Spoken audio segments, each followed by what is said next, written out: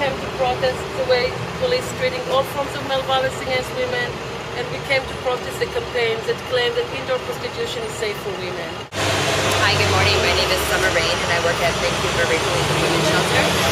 Every day I work on the front lines of our rape crisis center. We receive over 1,400 new calls from women each year who are looking to escape immediate forms of male violence or some form of male violence in their lifetime. Out of those calls, we know that 70% of women who call us or warn choose not to use the police. That number is even higher for Aboriginal women. Formerly prostituted women. I was in prostitution for 15 years.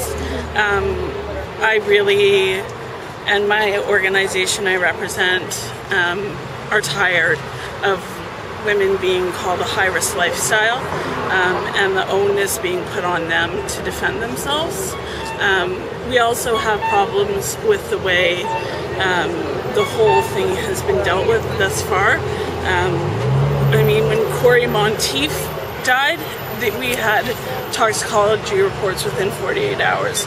These women died and we still don't know why. We can only make assumptions, which is unfair to everyone involved. And we know that being indoors doesn't make prostitution safer. It was never the location we were in that was unsafe. It was the man we were in that location with that made it unsafe. And it was never the laws that beat and raped and killed me and my friends. It was men. And we need our laws to catch up to the fact that prostitution is a very real form of male violence against women, and that it absolutely needs to stop. My organization represents prostituted women who worked indoors, outdoors, on the stroll, off stroll, like all different genres, and we all know that we were never safe.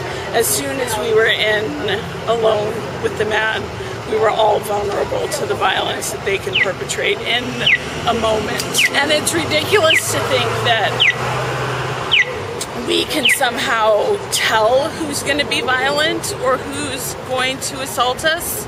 I mean, women have been married to men for many years before they know that they're in an abusive relationship or he strikes out. So again, we're fighting against the onus to be put on the woman to be safe, and somehow it's her fault. We need to be putting the onus where it belongs, which is on the men, and stand up to their poor behavior. What was your experience like, I guess, with police? I'm going back quite a ways, right? Like, I'm old. And it was quite a long time ago, so things have changed slightly. Back then it was all our fault. We were arrested.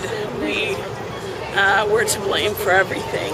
And I think slowly the police are coming around. There's a sex trade liaison worker now in Vancouver. I don't know about New West if they have one. I don't believe so.